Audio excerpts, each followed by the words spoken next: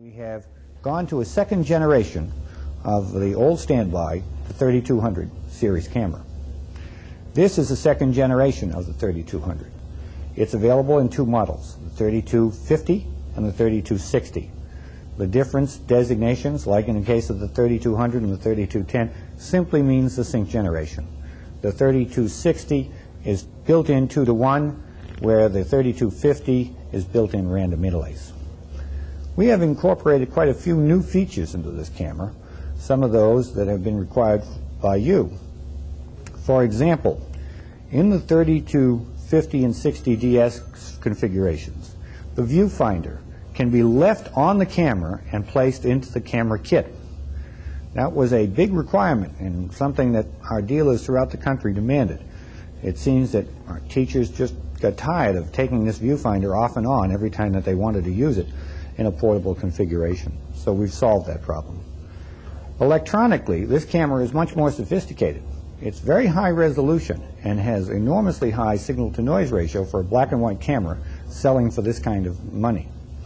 But most important is that we found through surveys and talking to our dealers and customers that black and white cameras are probably almost always used in less than ideal conditions. That is, lighting conditions that fall below 30-foot candles at scene level.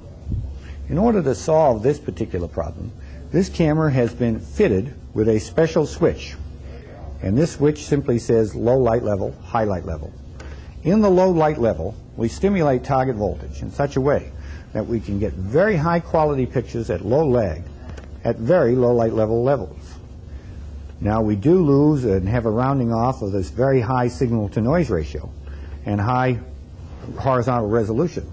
But I think that you, our dealers, will find that the performance of the camera in low light level position is about equivalent, as you've known, in the old 3200 series cameras. Quite a nice device. One other addition we've had with this camera is that we put a small screw potentiometer in the bottom of the camera for pedestal.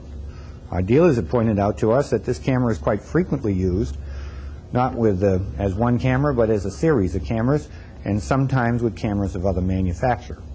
In that configuration, it's difficult to match black and white cameras if you don't have some manual pedestal setup. So we've provided that in this camera with a potentiometer in the bottom. I think that you will find that this will remain as a very strong seller in our product lineup for black and white reel-to-reel sales.